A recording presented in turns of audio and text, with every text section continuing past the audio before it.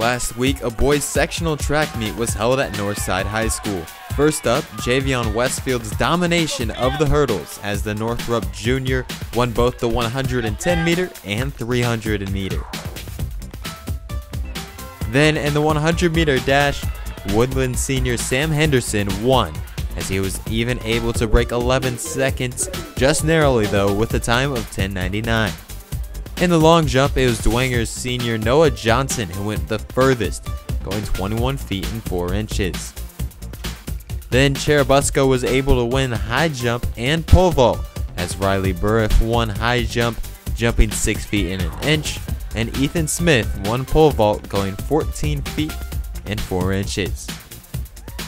In shot put, junior Jordan King had another great throw of 51 feet and 4 inches for Northside, winning him the event. Back on the track in the 4x800, the Northrop Bruins were able to pull off an incredible comeback after falling a little behind on the first few laps.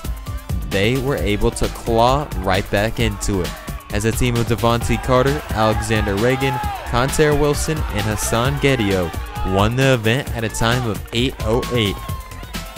As for long distance running, Leo's senior Luke Chappelle won both the mile and the 2 mile. And finally, the 400 meter dash, Riley Burriff of Cherubusco broke the meet record with a time of 47:66. As for team results, Busco came out on top with 97 points.